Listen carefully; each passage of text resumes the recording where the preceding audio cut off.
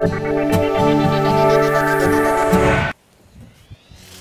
of the most important things in life is always to make your guests feel welcome.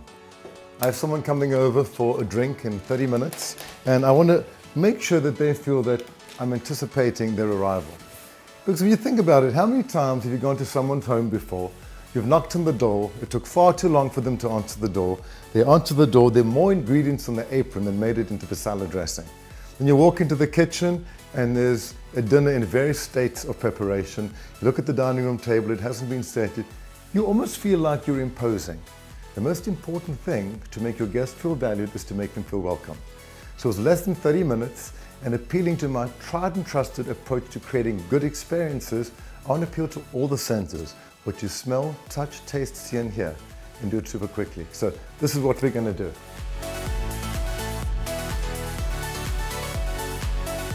I'm going to start off by opening a bottle of wine so it can decant and it can breathe.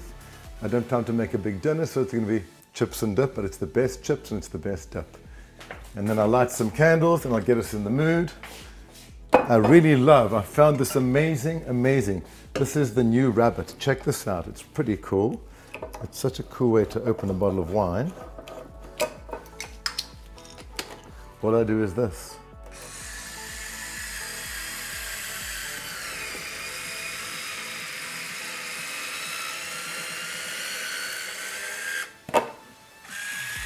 How cool is that? That's the James Bond of opening wine. Doesn't matter if it's a $20 bottle of wine or a $200 bottle of wine. I love the idea of decanting a bottle of wine. It just makes for a better experience. When you think about it in life today, the most important idea is all about creating an experience. Everyone's looking for an experience. How do we take our guests on a journey? Our red wine can breathe. And now, I love kettle chips. These baked ones are super healthy too. Store-bought sauce, it's really good. I love incense. Actually a cigar holder that I use to keep my incense nice and fresh. Carry that around. Then I'm going to light some candles and put in some music. So that's some incense. Now, I've been in these clothes all day long. I certainly don't have time for a shower and a shave, but at least I can go and put on a clean shirt, splash some water on my face, brush my teeth, and I'll be guest ready. I'll be right back. It's amazing what some mouthwash, a toothbrush, and a fresh shirt can do. So what I want to do is light a few candles now, set some things in my living room, and I'll be good to go. You know, it's interesting, even if I don't have fresh flowers in my house, I love working with candles.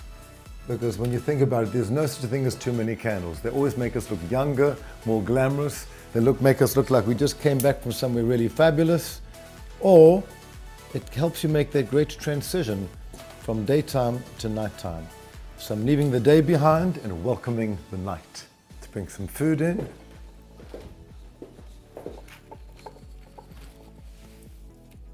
There we go.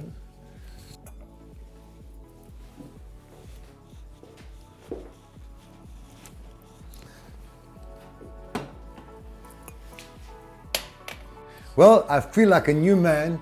My home is ready to receive a guest, and make sure you hit that subscribe button and join us next week for another episode of Life as It Should Be.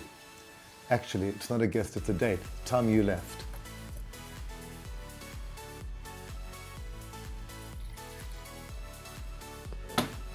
I mean, you got to go now. The date's coming. Thank you.